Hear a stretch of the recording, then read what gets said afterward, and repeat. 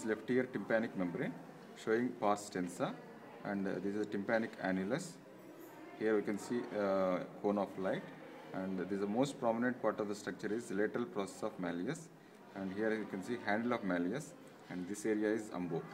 Here we can see the malleolar folds, the pink color, the anterior malleolar fold and posterior malleolar fold, above which starts pars flaccida, and this area is notch of Rivinus. And here we can see the shadow, posterior superior you can see the shadow, that is incus IS joint and stapes.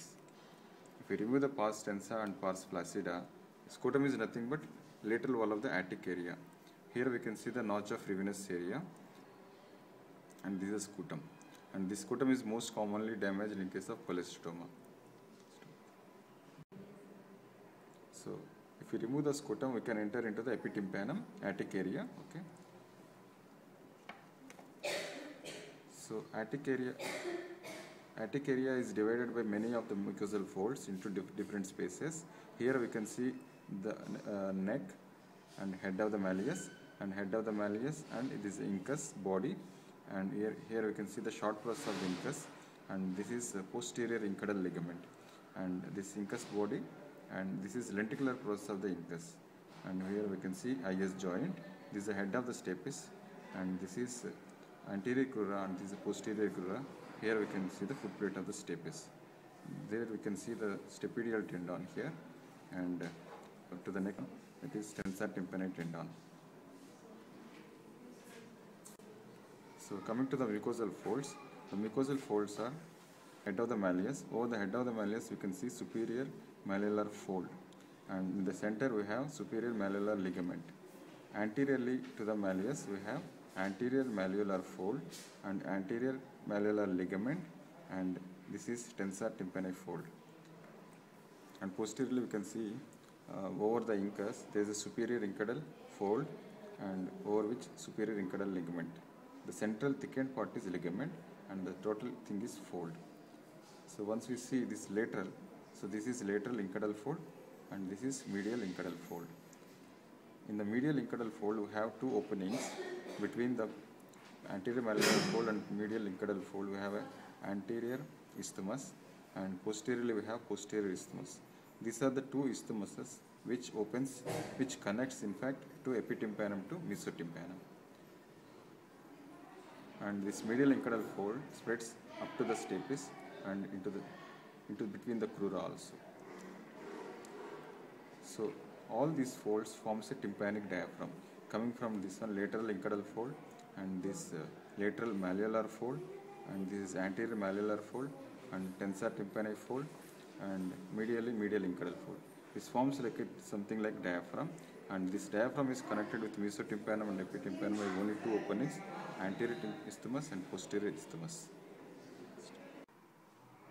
So this is anterior malleolar fold and posterior malleolar fold, and these things above which forms the epitympanum.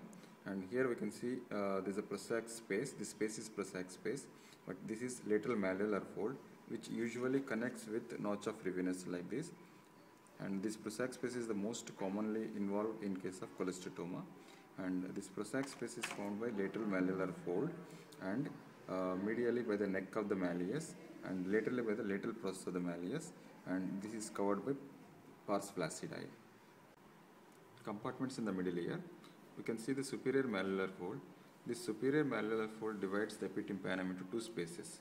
This is anteriorly anterior epitympanic space and posteriorly posterior epitympanic space.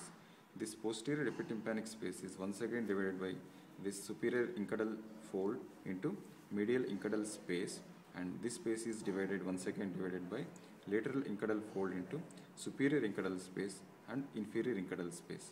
This inferior incudal space is continuous with the mesotympanum, and any cholesteatoma in the posterior region and will collect at the inferior incudal space. And here we can see the prosaic space. So here we can understand cholesteatoma lying in the posterior region. If it goes medially into the posterior epitympanic isthmus and enter into the epitympanum, it goes medial to the incus.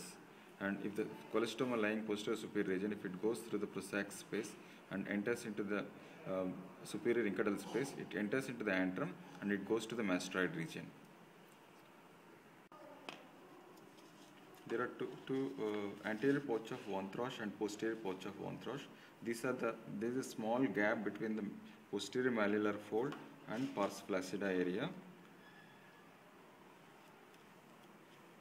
Small gap. So this area is called posterior pouch of one thrush. When you come to anteriorly, this is anterior malleolar fold, and between pars flaccida there is a space called, this is anterior pouch of one thrush. Cholesteatoma lying and anterior mesotympanum. Cholesteatoma lying anterior mesotympanum can spread into the prosac space through anterior pouch of one thrush, or the cholesteatoma lying in prosac space can enter into anterior mesotympanum through anterior pouch of one thrush, and the cholesteatoma lying in prosac space can come into the posterior mesotympanum through posterior pouch of one thrush.